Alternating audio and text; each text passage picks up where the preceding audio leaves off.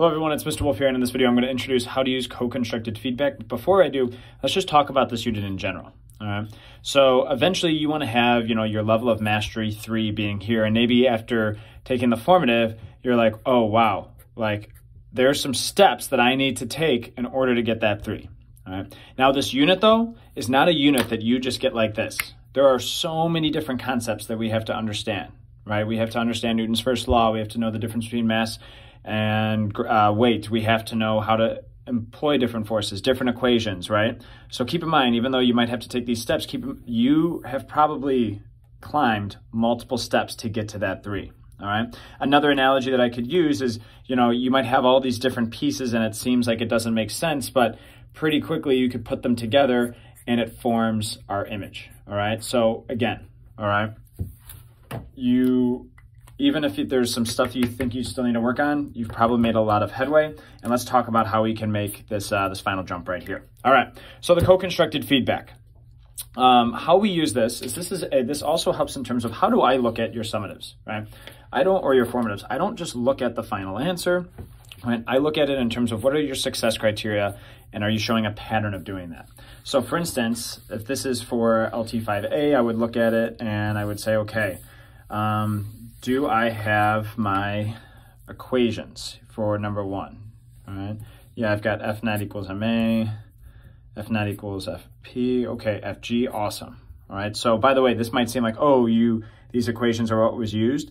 Yes, they're what was used, but you also need to have these equations. If you didn't have these equations written out and you showed a pattern of that, that would be a 2. All right. So then I would go forward and I would say like, okay, well, maybe I had these equations, but maybe I didn't, oh shoot, I mixed up these. I didn't match these numbers. So I might circle this, right? Okay.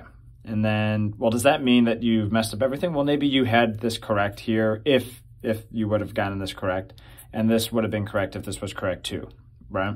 So you're gonna go through step by step using this co-constructed feedback and give yourself check marks or circles, things like that. All right, now let's say you work on this and you got a circle here, maybe a circle here, right? And I don't know, maybe here. All right, so there's a few circles, a few things that are incorrect, but again, I look at just one success criteria at a time. You've shown a lot of evidence that you know this one, a lot of evidence that you know this one, and evidence of this one. If I were to look at this, it's probably gonna be a 3, all right? But if we look at another example, all right, let's say it's this one right here, all right? And maybe all the FBDs are correct, and maybe all the claims are correct, but then when it comes to some of these explanations, like F net causes acceleration to be to the right. Maybe you said acceleration was to the right, but you didn't say why, so that would be a circle, right?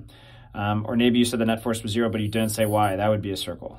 Or here, we didn't show how the net force and acceleration are linked, right? So maybe we start to see a pattern here. Right? Even though there are less circles overall, they're all in the same column. So this is a pattern that you might still need to work on, that applying cause and effect, physics concepts, relationships right here. So that would be a 2. All right. So go through your formative, take a look at the co-constructed feedback to guide you on that. Give yourself a score. Make sure that when you're done with everything, you turn them into the sub. But before you do that, if you're like, well, Mr. Wolf, all right, I'm looking at this problem, but I still don't understand why this explanation works this way, go to my website and I have a video explaining my thinking process through every single problem. All right, you're welcome to hold on to the formative in this as long as you want to look at those videos for feedback. If not, you could start working on the review packet. Thanks for watching.